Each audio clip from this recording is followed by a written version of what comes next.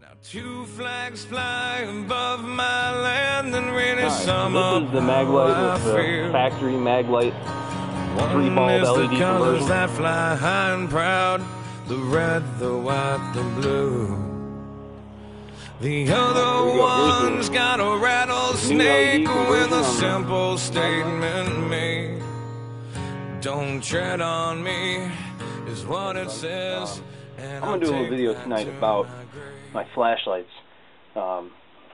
More in particular, my Maglite Mini Mag is a double AA Maglite.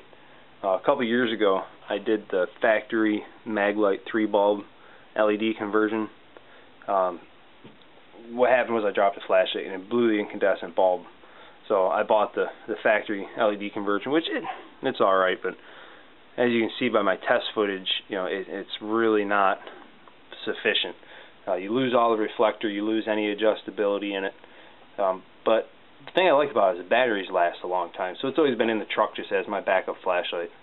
And it's a good flashlight. And Maglites are tough and they're well built. They're made in America, but they're just horribly unbright when it comes to some of the flashlights out today, like the Streamlights, and this is Maglite's XL50, which is a high power LED flashlight, real bright, good flashlight. I like it a lot.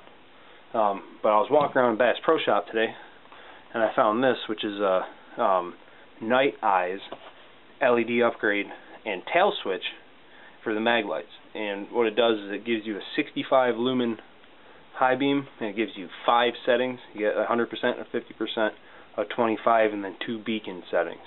So I'm going to go ahead and install this, and we're going to test it out and see if it makes any difference or not.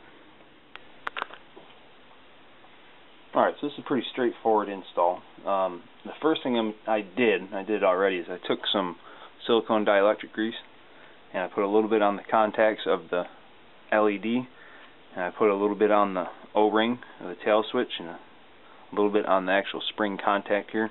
They'll keep everything from corroding, and it'll keep everything so it comes apart, plus it helps the O-rings last a lot longer.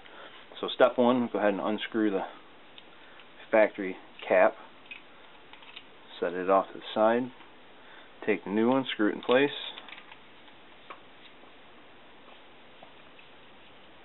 Alright. We'll go ahead and take the bezel off. Set it off to the side. So here's a little bit better look at that factory LED conversion. Set that off to the side. Now we're going to take the new one, and this is polarity sensitive, so we'll put it in. Alright, it doesn't work. So I'm going to go ahead and pull it out. I'm going to turn it 180 degrees. There we go. Alright, so we got that going. Now we're going to get into the bezel here. Take the bezel off. We're going to pull the reflector out. Install the new reflector.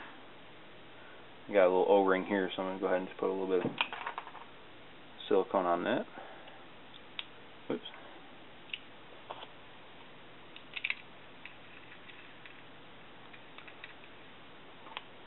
Install that back on there. Actually got this O-ring here, put a little silicone on it. Now with this, you have to leave it just turned on a little bit, like you would to have it turned on. So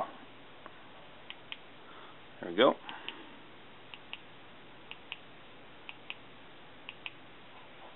Alright, so this has 5 positions. We got first one is high beam. If I click it twice, medium. If I click it 3 times, low. And then 4 times gives you a slow pulse or beacon.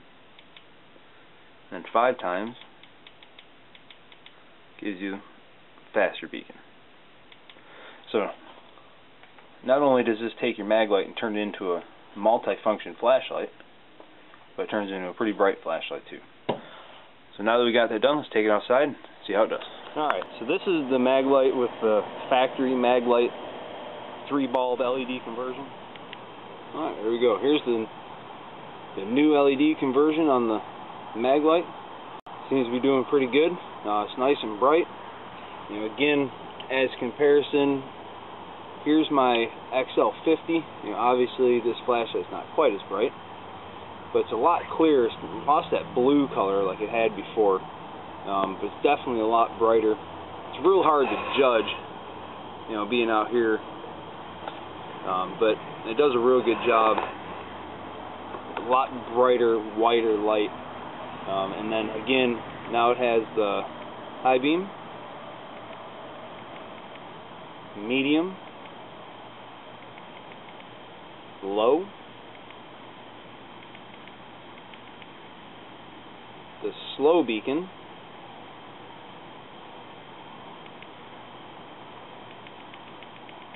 and the fast beacon. Alright, so all in all, I'm pretty happy with the LED conversion. It's a lot brighter than I was really expecting it to be. In comparison, I really think it may even be brighter than my stylus. I know it's hard to tell on camera, but there's the Maglite, and there's a stylus. Now, I know it doesn't look a whole lot different, but that's pretty good. See, in fact, this is a, you know, $30 flashlight compared to, this starts out as a $7 flashlight, and with the conversion, it's right at about 30 bucks. But this is only single. You only have on, well, you have, you know, a momentary, but you only have one brightness setting. Now this becomes a multi-mode, high-power LED flashlight. So, couldn't be any happier with it. One more neat little feature about this flashlight, I ran into this problem last year when I was hunting. I dropped my flashlight outside, and it took me about 5 minutes to find the thing in the dark. But check this out. If you drop this flashlight, it has a little pulse. You see that red flash? It has a little pulse in the tail cap. So if you drop it down in the grass, you can still find it in the dark, which I think is a really neat little feature, because I can take my Stylus Pro, okay, and I can throw it down here in the grass, and I shut the lights off. Guess what, guys? It's gone. And you're going to have to feel around to find it. With this new tail cap on this Maglite, it lets you know. Another neat feature is this flashlight auto shuts off. After 14.5 minutes, it'll turn off, and it won't burn your batteries down. So, I appreciate the views, appreciate all the support. See you guys in the next video.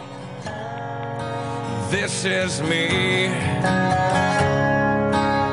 I'm proud to be American and strong in my belief.